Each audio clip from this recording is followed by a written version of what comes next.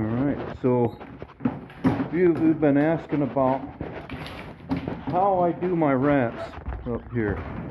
I figured it'd be easier to show you rather than tell you about it. So there we go. I got this little cart right here.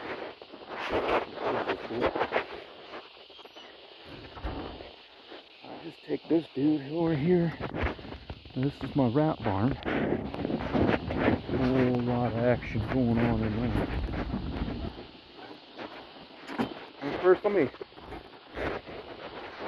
always make sure this valve right here is off when you're connecting water. Otherwise, if one of these was left on, by the time you get back, it's going to be full of water. Somebody's going to drown, something's going to get wet, feet are going to be uncomfortable. So now we check to make sure that's good. Grab the little wagon. And I always like to make sure my quick connect end is pointed towards the back. This part, pretty simple. You just bam, there it is. And then we're going to drag this dude through the snow all the way up there. So, like this. And it automatically unwinds. Super fun. So if you're watching this, it means you're one of the ones helping me out while I'm away. And I want to tell you, I really freaking appreciate you. Because I'm worried about leaving. Not so much the leaving part or training or anything like that. I'm worried about my animals.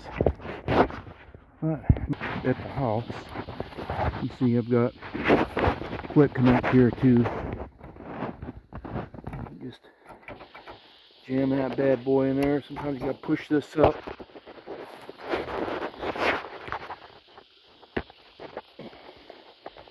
Kind of a pain. I need to get something easier. I gotta set you down. Set you down. 1 second.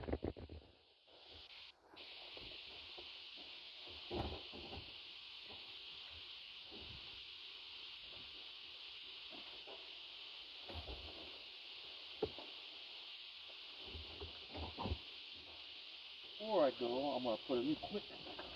Yeah. There we go. Just like that. Now we're on. Over the froze and busted in here somewhere. Now. Fixing that for the hose to fill up when it's this freaking cold. So, that's freaking, what is January 20th? 19th. 19th. Alright, I just come over here, gotta make sure that's not kinked up. This may or may not work. Come here. Valve. Make sure that's on.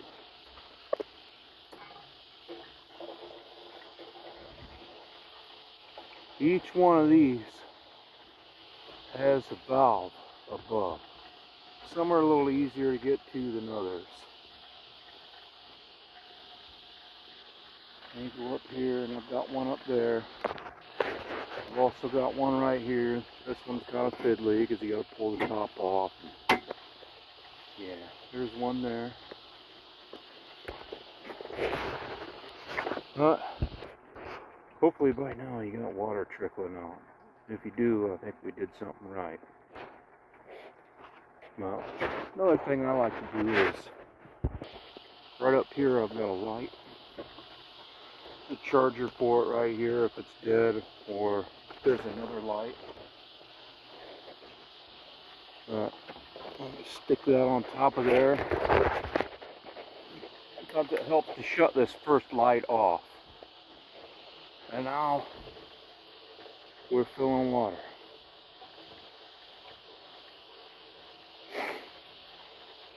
Yeah.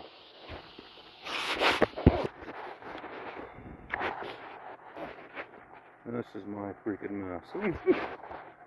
So I know it's not something that's pretty standard, and I've kind of made it my own, but it seems to work for me most times. If you ever run into a problem with water lines, like if you open a line, or if you open a bin, it's like full of water or something like that. Say hi. No. Okay. It's usually, if it's full of water, it means this end here is either got something trapped inside of this or something like that. I've got a little kit here on my cart. Sometimes it's here, sometimes it's there. Sometimes I don't even know where it's at. But inside of these, you look here, this is the part that they drink from. This is the other part here.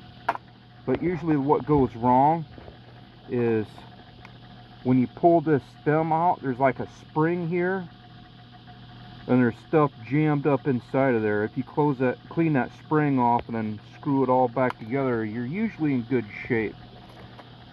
But there's a small O-ring and a small spring too if you want to replace that, or you could just move rats to a different rack and try to pinch that line off. I don't know how you would do that, other than, or you could put a new valve in there. I'll get some new valves coming too,